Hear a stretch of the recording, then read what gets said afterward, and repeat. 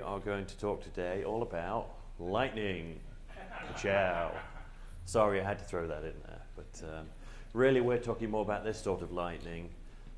Obviously, the lightning that comes from the sky. It's a very common meteorological hazard in Canada. It is very dangerous. Each year in Canada, we have 9 to 10 deaths from that, 164 injuries. You can see those numbers. I mean, some of the injuries are crazy. I've heard about stories about people doing dishes in their house. Like, if there's a lightning storm, don't do the dishes because your hands are in the water, lightning comes down, hits the house. People have been electrocuted that way. It really is crazy, dangerous to do that, and obviously to be outside in lightning. Also causes 4,000 plus forest fires. That's in the whole of Canada. And I was at a talk recently where they mentioned the cost involved in evacuating people from a hospital in the case of a forest fire, and that ran into millions. And that was just like one hospital, one forest fire. So you can imagine these many fires going on every year, just the impact that it costs, the economic impact. And in the province of Manitoba, which is where I live, we had 500 to 600 power outages. I think that was last year, because of lightning. So, I mean, obviously that's nearly two a day, two outages a day, and they'd like to. So it's obviously causing that economic impact as well as just the danger itself. I just wanted to play a quick video as well, just to show you the impact it has. I found this video on YouTube a couple of days ago. Hopefully it'll appear on screen here. No, it's appearing on my screen, but I don't know if I can get it to appear on yours. So maybe we will skip that. Oh no, here we go. And we'll skip that ad because you don't need to know that. So this is some guy standing next to his car in the middle of a desert, or wherever it is. It's raining, it's a rainbow, and he's sort of filming it because it's really quite a nice. And then, bang, and a cloud of smoke. Oh, it's just so. That's what it's like to be struck by lightning. It's not something you really want to happen to you, I guess.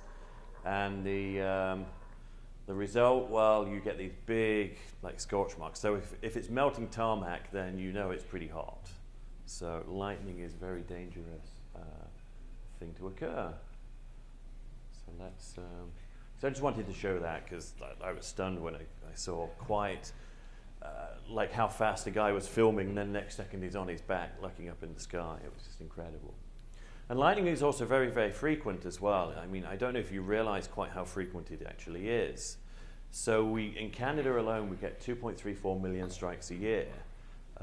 And most of that is concentrated in the sort of prairie belt, southern Manitoba, out further east towards Ontario. And during the summer months, they get one strike every 3 seconds on average in Canada. And because it's concentrated in that one particular belt, quite often you get it more than that. I stood outside of my house the other night, and there was a lightning storm going off in the distance, and I could see the lightning, but I couldn't hear it, so I was counting it, and I counted 57 strikes in 1 minute. It was just like that, going continuously. So lightning is very, very frequent, and obviously very dangerous as well. So, obviously the Weather Network, they wanted to come up with some way to help provide information for the public to make sure they weren't caught out in lightning storms and they weren't surprised by it. And so what they wanted to do was set up a system where you could get public alerts, you could get it via the website, also direct messaging to your phone or to email, mobile applications on your phone as well, and then they can put that information out on the TV. Well. So they wanted to get that information out to the public to try and safeguard them and try and prevent some of those injuries and loss of lives that we just saw about. And they also wanted to put things like dynamic maps and interactive tools on there as well. So interactive tools, you can click a button when you see the lightning, click again when you hear the thunder, and it counts how far away it is. And so you get an idea of the distance of the lightning. And so a project of that type really are looking at something like a notification system, and this is sort of a non-spatial thing. So something happens, you get a notification about it, and that notification is acted upon and sent to somebody who carries out some action. So that's just sort of a standard thing. If you're throwing GIS and spatial into the mix, then obviously we've got this sort of spatial system. Quite often it'll be a geofence that we're using, injecting into that event and notification process to do something with the data. So geofence, well, okay, you probably know it's just like a virtual area of interest. You sort of draw an area on the map and you say, that's my fence, and that's the area I'm interested in. But you can be interested in various ways. You can say, well, am I actually in that area? Am I close to that area? Am I driving along and I'm going to go through that area?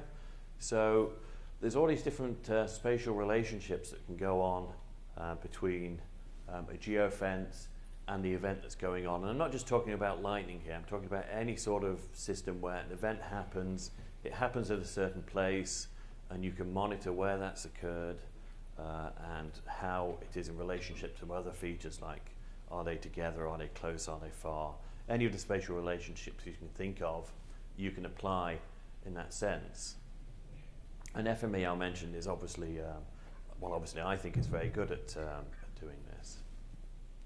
So to go to the lightning example in particular, this is what a lightning detector looks like, in case you were ever wondering about that. So now you can rest easy, you know what a lightning detector looks like. Just a quick point of interest, it works by radio receiver, and it says on here, oh, I got a laser, I got to use a laser.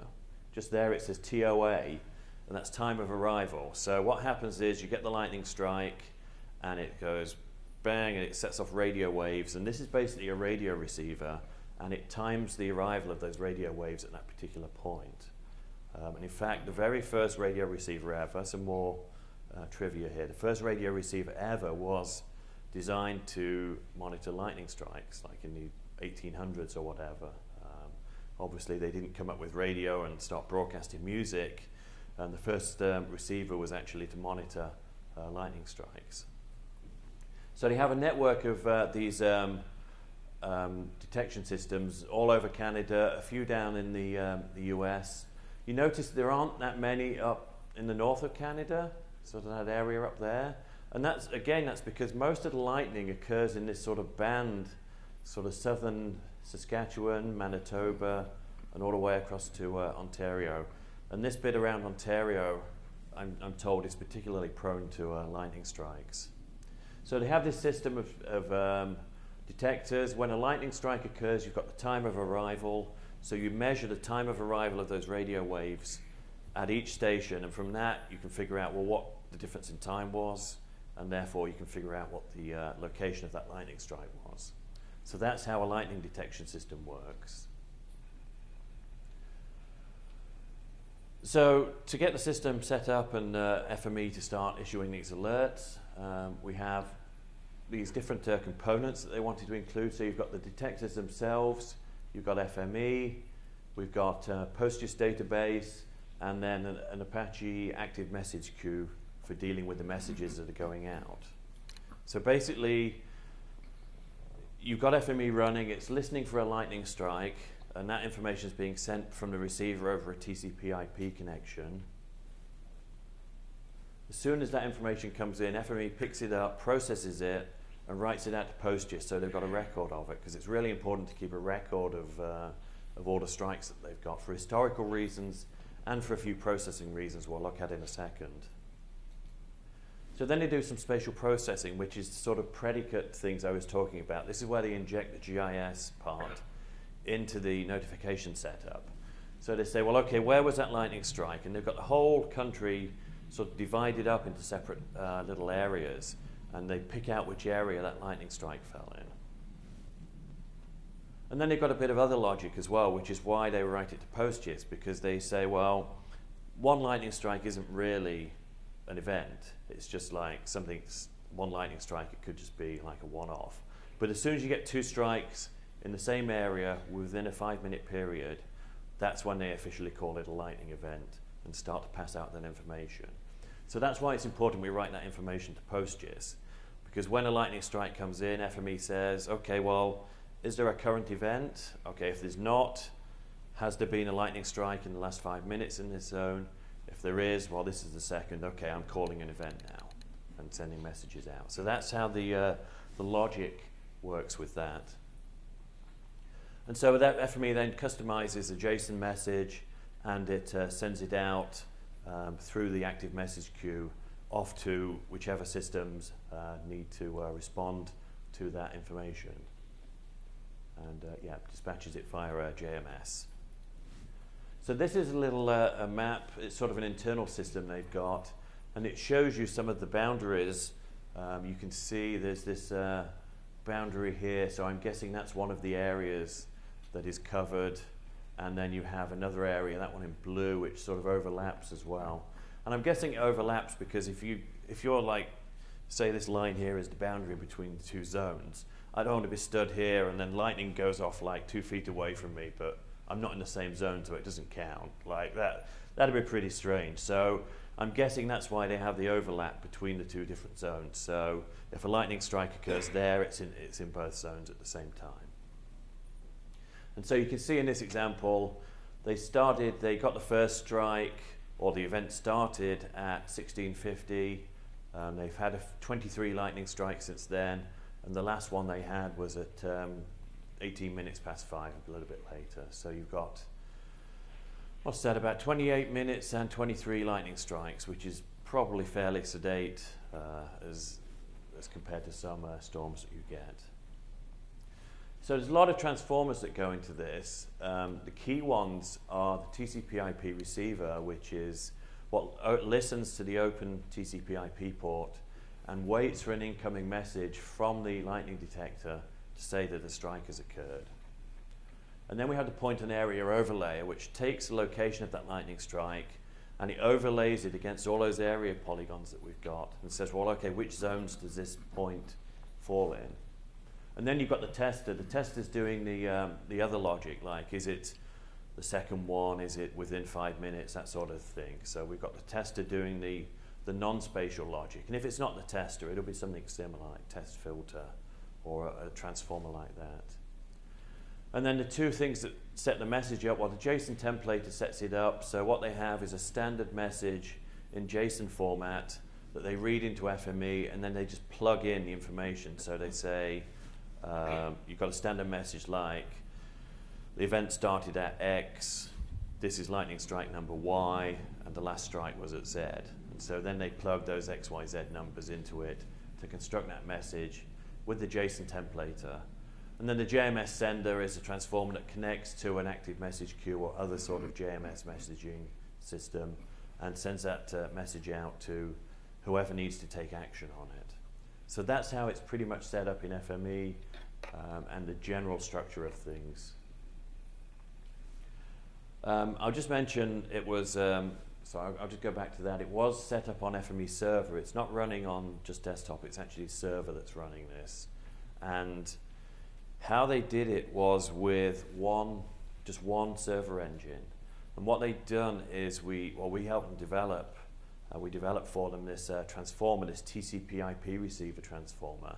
And when you put that in a workspace and run it, the workspace holds at that transformer and it waits for incoming features. It doesn't just like run through it and say, okay, no data, let's finish the workspace. It continues to run continuously until it gets a feature in, and then it sends that feature out onto the rest of the transformers. So it's one engine on server, but it's continuously running 24/7, waiting for lightning strikes. So some of the challenges, well, the biggest challenge was this high volume of real-time data. And I think Don mentioned this yesterday. They bench tested it in this event they called Stormageddon, and they threw as many features that they could at it, and they went up to like 50,000 strikes a second and still couldn't get FME to fall over, and they couldn't generate strikes faster than that. So they figured that, well, it must be working okay. So I'm not sure if we actually, I'll be honest and say I'm not sure if we processed all 50,000 in under a second, but we certainly handled that incoming data and didn't fall over. So that was the important thing, that we wouldn't lose data because we were stuck doing something else. So we're handling that amount of volume. 50,000, okay, that's a little extreme, but in extreme cases it can get up to like 10,000 a second. When you think how big a country Canada is, like obviously it's huge. I mean, if you've flown here, say from Europe, you sort of come over the coast of Canada and you think, oh great, well you must be nearly there, and then 5 hours later you might hit Vancouver. So I mean, it is one big country, and if you think lightning strikes and storms are going on all over the place, like even now there's like 1, 2, 3 lightning strikes probably occurring somewhere. And so in really extreme events, yeah, they tell me you can get up to 10,000 strikes in any 1 second. So obviously not continuously, but you've got to be able to handle the high volume bursts of data. Cross-platform development, because they wanted to get it on your mobile system, so they wanted to get it on Apple, on Android, and any other phones that they could do that on. Short time frame as well, and I think for me this is one of the things I really love about FME Server, is that you can implement these sort of things so quickly. Really the key transformers in this, there were like 5 transformers, and once you've got that, I mean, what's it going to take to set a workspace up to do that? Probably half an hour. If you have to really think about it, maybe a couple of hours, but it wouldn't take too long to set up a system like that. Once you've got the detection in place, it's sending FME the data, it's not much for FME to handle that information. And I love, like we've got a talk going on across the hallway now about rapid prototype, rapid development with FME. And this is what I really love about Server, is the fact that you can do these things so quickly. Like we've got the app on the phone. I go off on a bit of a tangent, but we've got an FME app on the phones you can use that ties into an FME server, and within half an hour of work I can use that app, I can use FME Server and desktop and create a vehicle tracking system, because I did it not long ago. I went on a business trip and set the system up so my wife would know where I was at any one time. And yeah, it took about half an hour to do. So I mean, 6 months, that gives them plenty of time to polish that system up. They've obviously got to get the website set up as well. And they eventually created these internal testing tools as well. So again, you can see these different areas of interest, probably around a particular town, in a particular area. And they can go into this sort of system like a QA setup, and they can test and click on that and say, well, okay, there's been 8 lightning strikes and whatever. And just make sure that FME is actually keeping up with the system and doing the right thing. So out of this, they get a whole bunch of different products, because once you've sent that message off to wherever, I mean, you can do whatever you want with it. So okay, I mean, you've got their website, so you've got, it says here, lightning strike alert. This is the interactive distance calculator, where you can press the key and it'll tell you how far away the lightning is. Okay, this one right at the top, this is a screenshot I took. This was great, because they implemented this system and it was going live, and right up to that point we had lightning storms every single day of the summer, I think. And as soon as that went live, they stopped.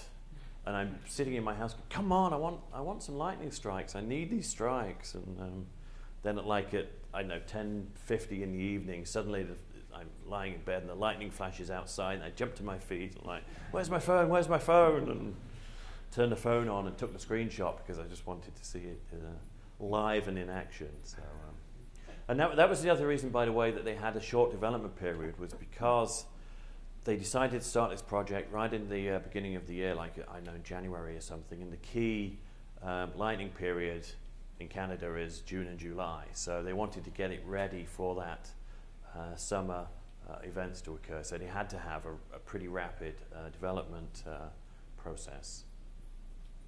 And then they've got the mobile products as well. You can get this on your phone, and you can see when there's a thunderstorm warning, it'll tell you on your phone, and you can see the little lightning symbols.